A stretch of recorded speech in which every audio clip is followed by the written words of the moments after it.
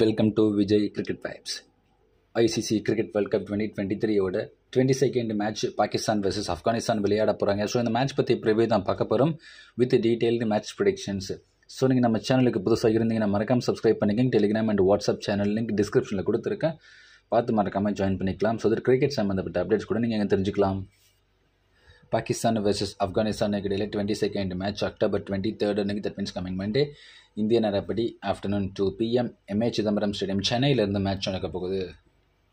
Head to head ரெக்கார்ட்ஸை பொறுத்த வரைக்கும் Pakistan vs ஆப்கானிஸ்தானுக்கு இடையில 7 மேட்ச் நடந்திருக்கு. அந்த 7 மேட்சுமே பாகிஸ்தான் தான் வின் பண்ணியிருக்காங்க. MA Chidambaram stadium Chennai ODI ரெக்கார்ட்ஸை பொறுத்த வரைக்கும் 37 மேட்சஸ் நடந்திருக்கு. அதில் பேட் ஃபர்ஸ்ட் பண்ண டீம் 18 டைம்ஸ் வின் பண்ணியிருக்காங்க, பவுல் ஃபர்ஸ்ட் பண்ண டீம் 18 டைம்ஸ் வின் பண்ணியிருக்காங்க. Average first innings score 226 runs பதிவாகியிருக்கு.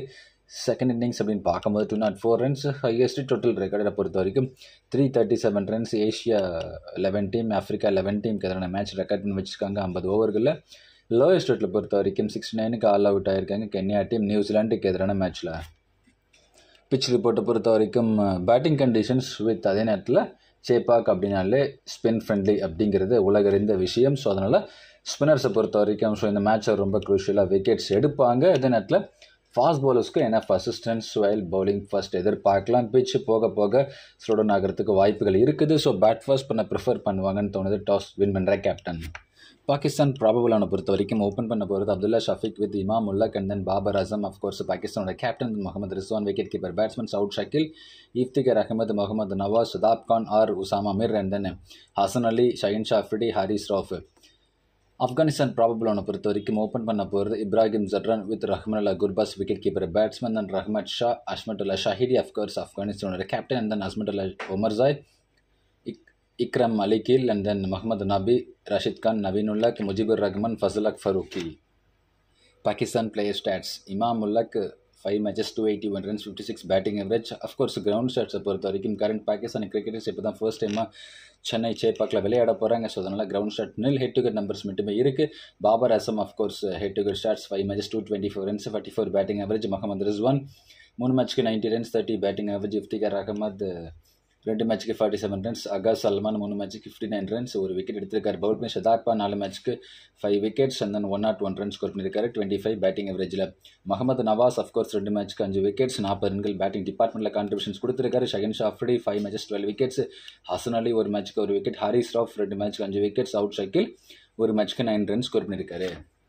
Afghanistan player stats: Ibrahim ஜட்ரான் 3 மேட்ச்க்கு 80 runs 26 batting average. Head to head stats ground stats 1 மேட்ச்க்கு 14 runs. Rahmanullah Gurbaz 3 மேட்ச்க்கு 174 runs 58 batting average. Head to head stats ground stats 1 மேட்ச்க்கு 11 runs. Rahmat Shah of course 3 மேட்ச்க்கு 71 runs 23 batting average. Head to head stats ground stats 1 மேட்ச்க்கு 36 runs. ஷஹீடியை பொறுத்த வரைக்கும் 41 batting average. Of course 5 மேட்சஸில் 125 runs score பண்ணியிருக்காரு. Ground stats 1 மேட்ச்க்கு 8 runs. Mohammed நபி 7 மேட்ச்க்கு 114 runs 16 batting average, 6 wicket எடுத்திருக்காரு. பவுல் பண்ணி ground shots 1 மேட்ச்க்கு 7 runs. ஒமர்ஜாய் 1 மேட்ச்க்கு 16 ரன்கள். Ground shots 1 மேட்ச்க்கு 27 runs 2 wickets எடுத்திருக்காரு. பவுல் பண்ணி Rashid Khan of course 5 matches 7 wickets. Head to head stats ground shots 1 மேட்ச்க்கு 1 wicket. நவீனுல்லக் ground shots 1 மேட்ச்க்கு 2 wickets. Mujibur Rahman 5 matches 9 wickets. Head to head stats ground shots 1 மேட்ச்க்கு 1 wicket. ஃபசலக் Farooqi 3 மேட்ச்க்கு 5 wickets எடுத்திருக்காரு. Head to head நம்பர்ஸை பொறுத்த வரைக்கும் but ground shots wicket நில்.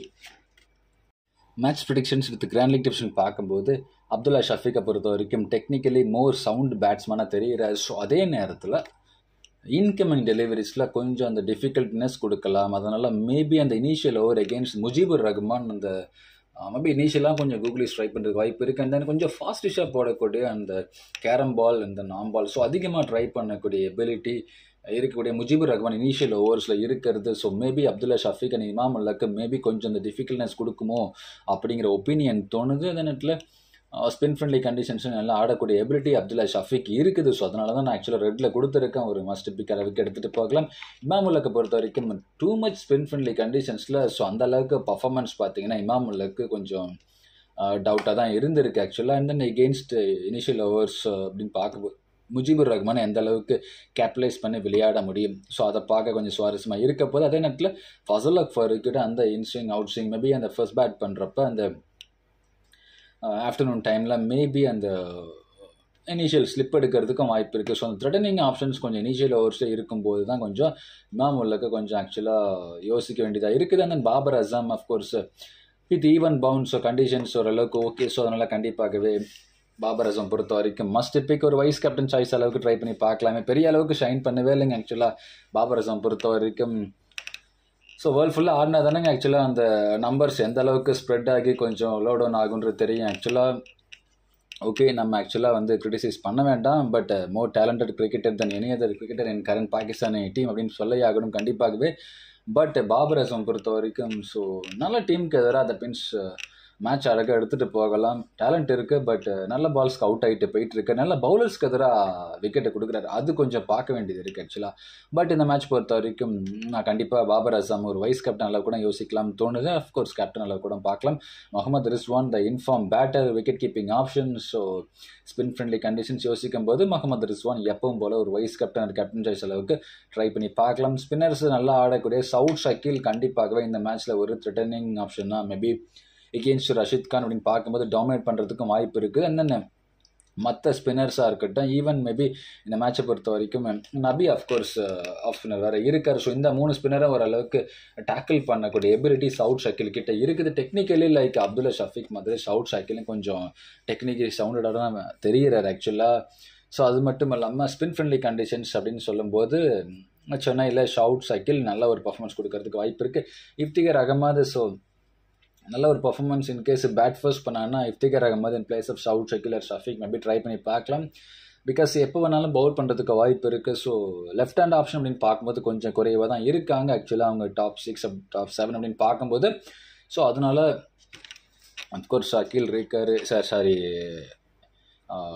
ஷஹீடி இருக்கார், and then அலிகீல் இருக்காங்க. But இருந்தாலும் so இஃப்திகர் Ahmed பொறுத்த வரைக்கும் இந்த மேட்ச்சில் மேபி அந்த லெக் ஸ்பின்னர்ஸ் அஃப்கோர்ஸ் இந்த மேட்ச்சில் ஹசன் அலி ட்ராப் பண்ணிவிட்டு maybe Nawaz, Shadab Khan, Usama Mir maybe 3 ஸ்பின்னர்ஸோட போகிறதுக்கும் வாய்ப்பு இருக்குன்னு தோணுது என்னை பொறுத்த வரைக்கும். மேபி அந்த மாதிரி ஒரு ஆப்ஷன் எடுப்பாங்களோ ஆக்சுவலாக ஹசன் அலி ட்ராப் பண்ணிவிட்டு. ஸோ வாய்ப்புகள் பார்க்கலாம். பட் இஃப்திகர் அகமது வச்சு நம்ம அந்த 3வது ஸ்பின்னர் ஆப்ஷனுக்கு போகலாம் நினச்சாங்கன்னா அதுக்கும் பாசிபிள் சான்சஸ் இருக்குது பேட்டிங் கொஞ்சம் ஸ்ட்ரென்தன் பண்ணுறதுக்கு. அஃப்கோர்ஸ் உசாமா மீர் ஓரளவுக்கு நல்லா பேட்டிங் ஆடுவார் when compared to Hasan Ali. So ஓரளவுக்கு நல்ல லைனப்பாக தான் இருக்கும் ஆக்சுவலாக. இன்கேஸ் ஷதாப் கானும் லாஸ்ட் மேட்ச் விளையாடல, of course in place of Usama Mir தான் விளையாடினார். In place of Shadab Khan Usama Mir தான் விளையாடினார். பட் இந்த மேட்ச் பொறுத்த வரைக்கும் ஷதாப் கான் ஸ்ட்ரைட்டாகவே அவங்க உள்ளே எடுத்துகிட்டு வர்றது தான் என்னை பொறுத்த வரைக்கும் பாகிஸ்தானுக்கு பெரிய ப்ளஸ் அமையும். ஸோ பேட்டிங்லையுமே கான்ட்ரிபியூஷன்ஸ் கொடுக்க முடியும். நல்ல ஒரு பவுலிங் லைனப் இருக்கக்கூடிய பங்களாதேஷி ஸ்பின்னர்ஸ் அப்படின்னு பார்க்கும்போது ஈவன் ஃபாஸ்ட் பவுலர்ஸ்லையும் பார்த்தீங்கன்னா ஸோ அவங்களுக்கு கொடுக்கப்பட்ட நிலையில் ஸோ ஒரு சில விக்கெட்ஸ் எடுத்துக்கிட்டு தான் இருக்காங்க. அதனால் கண்டிப்பாக Shadab Khan in place of Hasan அலியோ இல்லை of course Usama Mir last match விளையாடினார். ஸோ அதனால் அந்த 3 ஸ்பின் ஆப்ஷன் போகிறதுக்கும் வாய்ப்பு இருக்குது ஹசன் அலி ட்ராப் பண்ணிட்டு. பட் ஹசன் அலியோட எகெயின் போனாங்கனாலும் நம்ம ஆச்சரியப்படுறதுக்கு கிடையாது. ஸோ அதனால் நவாஸ் கண்டிப்பாகவே இந்த மேட்ச் ஒரு வைஸ் கேப்டன் அளவுக்கு ட்ரை பண்ணி பார்க்கலாம்னு தோணுது. இன்கேஸ் ஷதாப் கான் இருந்தாருன்னா கண்டிப்பாக அந்த ட்ரீம் டீமில் வர அளவுக்கான அந்த ஒரு கான்ட்ரிபியூஷன்ஸ் இருக்குன்ற எதிர்பார்ப்பு இருக்குது. அவர் இன்கேஸ் உசாமா மீர் விளையாடினா எப்படி இருந்தாலும் அந்த ஒரு விக்கெட் அந்த பேட்டிங்கில் டீசன்ட் கான்ட்ரிபியூஷன். ஸோ அந்த ஒரு ஆப்ஷன்ஸ் பார்க்க வேண்டியது இருக்குது. ஹசன் அலியை பொறுத்த வரைக்கும் கொஞ்சம் அவரோட ஃபேவரட் சைட்ஸ் யாராச்சும் விளையாடினாங்கன்னா மட்டும் கொஞ்சம் ஓரளவுக்கு ஹசன் அலியை பொறுத்த வரைக்கும் யோசிக்கலாம். ஃபர்ஸ்ட் பவுலிங்னா யோசிச்சு பார்க்கலாம். ஷஹீன் ஷா அஃப்ரிடி ஸோ இந்த மேட்ச் பொறுத்த வரைக்கும் ஒரு ஃபர்ஸ்ட் பவுலிங் ஒரு செகண்ட் பவுலிங் ஒரு வைஸ் கேப்டன் சாய்ஸ் அளவு கூட ட்ரை பண்ணி பார்க்கலாம். இன்கேஸ் ஃபர்ஸ்ட் பவுலிங்னா கேப்டன் சாய்ஸ் அளவு கூட நம்ம ட்ரை பண்ணி பார்க்கலாம். அண்ட் தென் ஹாரிஸ் ரவுஃபை பொறுத்த வரைக்கும் ஸோ கண்டிப்பாகவே ஃபர்ஸ்ட் பவுலிங் அப்படின்னு பார்க்கும்போது ஒரு வைஸ் கேப்டன் சாய்ஸ் ட்ரை பண்ணி பார்க்கலாம். செகண்ட் பவுலிங்கை பொறுத்த வரைக்கும் நம்ம கண்டிஷன்ஸ் எப்படின்னு யோசிச்சு பார்க்கணும். ஸ்பின்னர்ஸ் தான் கூடுதல் அட்வான்டேஜ் இருக்குது. ஸோ அதனால் ஆக்சுவலாக எனஃப் பவுன்ஸ் ஆக்சுவலாக சேப்பாக்கில் கூட இருக்குது ஆக்சுவலாக. ஸோ அதுக்காக ஹாரிஸ் ரவுஃப் பொறுத்த வரைக்கும் செகண்ட் பவுலிங் வேணான்னு சொல்லவில்லை. But preference can be given to Pakistan spinners. So அந்த ஒரு கான்செப்டுக்காக சொல்லிக்கிட்டு இருக்கேன். இப்ராஹிம் ஜர்ரனை பொறுத்த வரைக்கும் கண்டிப்பாகவே மஸ்ட் பிக் ஆக்சுவலாக. பிகாஸ் இந்த மேட்ச் பொறுத்த வரைக்கும் ஸோ ஓரளவுக்கு even bounce spin friendly conditions ஓரளவுக்கு 30-40+ அப்படிங்கிற ரன் ஸ்கோர் போடுறதுக்கு வாய்ப்புகள் இருக்குது. அண்ட் தென் இன்னொரு விஷயம் என்ன against left arm phasor Ibrahim ஜர்ரன் அந்த டிஃபிகல்ட்னஸ் ஃபீல் பண்ணுறதுக்கு வாய்ப்புகள் இருக்குது. அப்படி பார்க்கும்போது ஷஹீன் ஷா அஃப்ரிடியோட அந்த left arm base maybe trouble பண்ணுமோ இப்ராஹிம் ஜர்ரனை. ஸோ அந்த கான்செப்டை நம்ம கொஞ்சம் யோசிச்சு தான் பார்க்க வேண்டியது இருக்குது. ரஹ்மான் குர்பாஸ் ஓரளவுக்கு பாகிஸ்தானுக்கு எகென்ஸ்டாக நல்ல ரெக்கார்டை வச்சுருக்காருங்க. பார்த்தீங்கன்னா 3 மேட்ச்க்கு 174 ரன்ஸ் 58 பேட்டிங் ஆவரேஜ். ஸோ அதை நம்ம வந்து மிகப்பெரிய ஒரு பாசிட்டிவ்னஸாக பார்க்கலாம் குர்பாஸ் அப்படின்னு பார்க்கும்போது. ஸோ அதனால் குர்பாஸ் மஸ்ட் பிக் இந்த மேட்சை பொறுத்த வரைக்கும். ரஹமத் ஷா அப்படின்னு பார்க்கும்போது ஸோ அந்த அளவுக்கு ஒரு கம்ஃபர்டபுள் ஜோனில் இருந்து ஆடுற மாதிரி தெரியல. ஸோ எப்போ வேணாலும் விக்கெட்டு கொடுத்துருவாரு அப்படிங்கிற மாதிரி தான் ஆடிட்டு இருக்காரு. ஸ்பின்னர்ஸ் எல்லாம் விளையாடாரு. பட் சமீபத்தில் பார்த்தீங்கன்னா ரஹமத் ஷாவோட பேட்டிங் கொஞ்சம் டவுன்ஃபாலாக தான் இருக்குது. ஷஹீடியை பொறுத்த வரைக்கும் கண்டிப்பாகவே இந்த மேட்ச் அந்த இப்ராஹிம் ஜட்ரன் ஆர் குர்பாஸ் அந்த இடத்துல நம்ம ரீப்ளேஸ்மெண்ட் ஆப்ஷனுக்காக ஷஹீடியை பொறுத்த வரைக்கும் இந்த 70, 65 அண்ட் தென் 75 அந்த ஸ்ட்ரைக் ரேட்டில் ஆடினாலும் ஓரளவுக்கு டீசென்ட் கான்ட்ரிபியூஷன்ஸ் வித் பேட் எப்பவுமே கொடுப்பாரு. அதாவது சிச்சுவேஷன்ஸ் எப்படியோ ஓகே, ஓரளவுக்கு கேப்டன் இன்னிங்ஸ் ஆடணும் அப்படிங்கிற மாதிரி தான் ஷஹீடியோட இன்னிங்ஸ் எப்பவுமே இருக்கும். உமர் சாயை பொறுத்த வரைக்கும் ஸோ பவுலிங்லேயும் நல்லா ஒரு லாஸ்ட் மேட்ச் 2 விக்கெட் எடுத்திருந்தார். அஃப்கோர்ஸ் அந்த மேட்ச்சுக்கு மட்டும் ஆக்சுவலாக சச்சின் டெண்டுல்கர் சொல்லியிருந்தாரு இவரோட அந்த ஆக்ஷன் த பின்ஸ் அவரோட அந்த அலைசிங் பாயிண்ட் எல்லாமே பார்க்கும்போது ஸோ ஓரளவு ஈஸியாக ஸ்விங் பண்ண முடியும் அந்த எபிலிட்டி இவருக்கு இருக்குது அப்படிங்கிற மாதிரி சொல்லியிருந்தாரு. அதே மாதிரி லாஸ்ட் மேட்சை பொறுத்த வரைக்கும் 2 விக்கெட் எடுத்திருந்தாரு. ஸோ அந்த அளவுக்கு உன்னிப்பாக கவனிச்சு தான் ஆக்சுவலாக அந்த ஒரு ஸ்டேட்மெண்ட்டை கொடுத்துருக்காரு. அதை எப்படி கேபிட்டலைஸ் பண்ணிக்கிட்டு அதை எக்ஸிக்யூட் பண்ணுறாரு அப்படிங்கிறது தான் முக்கியம். ஆக்சுவலாக அந்த ஒரு விஷயத்தை கரெக்டாக யோசிச்சு பார்த்துட்டு டெக்னிக்கலாக கொஞ்சம் கரெக்ட் பண்ணி நல்லா பவுல் பண்ணார்னா உமர் ஜாய் நல்ல ஒரு ஆல்ரவுண்டராக வரதுக்கும் வாய்ப்பு இருக்குது. பிகாஸ் பேட்டிங்லையுமே நல்ல ஒரு எபிலிட்டி கொண்ட உமர் ஜாய் ஸோ மிகப்பெரிய ஒரு பாசிட்டிவாக பார்க்குறேன். ஆக்சுவலாக உமர் ஜாயோட அந்த ஒரு எமர்ஜென்சி பார்க்கும்போது நம்பர் 5 பார்க்கும்போது ஸோ ஓரளவுக்கு நல்ல ஒரு பாசிட்டிவ்னஸாக தெரியுது. ஸோ ஆல்ரவுண்ட் ஆப்ஷனுக்காக ஸோ அதனால தான் மஸ்ட் பிக்கில் கொடுத்துருக்கேன். இக்ரம் அலிக்கில் பொறுத்த வரைக்கும் ஸோ இந்த மேட்ச் ஃபர்ஸ்ட் பேட்டிங்னா ஒரு ப்ரிஃபரபிள் ஆப்ஷனாக பார்க்கலாம். முகமது நபி லெஃப்ட் ஹேண்ட் ஆப்ஷன் அப்படின்னு பார்க்கும்போது எகேன்ஸ்ட் இமாம் உல்லக் அண்ட் தென் சவுத் ஷக்கீல் இருக்காங்க. அஃப்கோர்ஸ் முகமது நவாஸ் மேபி எங்கேயாச்சும் ஒரு இடத்துல மேலே போகிறதுக்கோ தட் மீன்ஸ் கொஞ்சம் ப்ரொமோஷன் கிடச்சி மேலே போகிறது வாய்ப்பு கிடச்சிதுன்னா ஸோ முகமது நபியோட ஓவர்ஸ் பார்த்தீங்கன்னா அந்த 6 ஓவர்ஸ்லேருந்து 8 ஓவர் வரைக்கும் போகிறதுக்கு வாய்ப்பு இருக்குது. பட் ஸ்பின் ஃப்ரெண்ட்லி கண்டிஷன் யோசிச்சு பார்க்கும்போது அரௌண்டு ஸ்டம்ப் வந்து கூட ஆக்சுவலாக மேபி முகமது நபி எகேன்ஸ்ட் ரைட் ஹேண்டர்ஸ் கூட பவுல் பண்ணலாம். அதனால தான் ஒரு சேஃபர் ஆப்ஷனுக்கு நான் மஸ்ட் பிக்கில் தான் கொடுத்துருக்கேன். முகமது நபி அந்த அளவுக்கு ஒரு ஃபார்ம்லேயுமே நபியை பொறுத்த வரைக்கும் கிடையாது. ஆக்சுவலாக ரஷீத் கான் மஸ்ட் பிக் எப்படி இருந்தாலும் பேட்டிங் அப்படி கிடச்சிடும். அதாவது 20+ ரன் ஸ்கோர் பண்ணுறதுக்கு வாய்ப்பு இருக்குது. ஸோ பவுலிங்கை பொறுத்த வரைக்கும் மினிமம் 1 விக்கெட் எடுத்தாலும் சரி, மேக்ஸிமம் 2 விக்கெட்ஸ் எடுத்தாலும் சரி. ஸோ அந்த ட்ரீம் டீமில் வர்ற அளவுக்கான பாயிண்ட்ஸ் எப்படி இருந்தாலும் ரஷீத் கிட்ட இருந்து வந்துடும். நவீன் உல்லக்கு ஸோ இந்த மேட்ச் அந்த ஒரு இன்கமிங் டெலிவரிஸ் அப்பப்போ அந்த ஒரு இன்ஸ்விங் அதிகமாக ட்ரை பண்ணுவார். ஸோ அதுக்காக நவீன் உல்லக்கை பொறுத்த வரைக்கும் ஓவர் ஃபுல்ஃபில் பண்ணுவாரா அப்படிங்கிற டவுட் எப்பவுமே இருக்கும். பட் இருந்த ரன்ஸ் கொஞ்சம் விட்டு கொடுக்குவார். ஸோ அந்த ஒரு விஷயம் யோசிக்க வேண்டியது இருக்குது. But fuller length two மச்சாக Pavul பண்ணுறக்கூடிய bowlers இந்த மாதிரி சேப்பாக் ஸ்டேடியத்தில் விக்கெட்ஸ் எப்பவுமே எடுப்பாங்க. ஸோ அந்த ஒரு கான்செப்டுக்காக நவீன் உல்லக்கை நான் மஸ்ட் பிக் செலக்ட் பண்ணலாம் நான் வந்து சொல்லியிருக்கேன். முஜிபுர் ரஹ்மானை பொறுத்த வரைக்கும் கண்டிப்பாகவே மஸ்ட் பிக்ங்க. அதில் நம்ம யோசிக்கவே தேவையில்ல. எகென்ஸ்ட் ரைட் ஹேண்டர்ஸாக இருக்கட்டும், ஈவன் டு எகென்ஸ்ட் லெஃப்ட் ஹேண்டர்ஸாக இருக்கட்டும். ஸோ மாற்றி that means carrom ball to right handers and then left handers எகென்ஸ்டாகவும் சரி. ஸோ ஓரளவுக்கு நல்லா பண்ணக்கூடிய எபிலிட்டி இருக்குது. And then ஃபாஸ்டஸ்ட்டாக stump to stump போடக்கூடிய எபிலிட்டி முஜிபுக்கிட்ட இருக்கிறதுனால ஸோ முஜிபுர் ரஹ்மான் இந்த கண்டிஷன்ஸையும் ஓரளவுக்கு அடாப்ட் பண்ணிக்கிட்டு ஸோ மினிமம் 1 விக்கெட் அப்படி இருந்தாலும் அந்த 37 பாயிண்ட்ஸ் அப்படிங்கிறது இருக்கும்.